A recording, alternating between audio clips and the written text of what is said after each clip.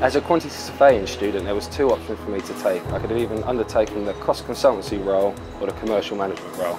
I decided to go for the commercial management role as I thought I would enjoy it more on site. There's more to look at, more to see, and further increase my knowledge. Throughout my job I get to interact with many people on site, from the subcontractors to the workers on site to the client as well as external consultants.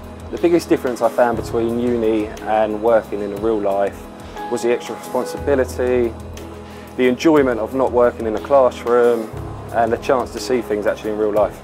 I would definitely recommend undertaking a placement year, as it further increased my construction technology skills, as well as giving me a further insight into the construction industry and what lies ahead in the future.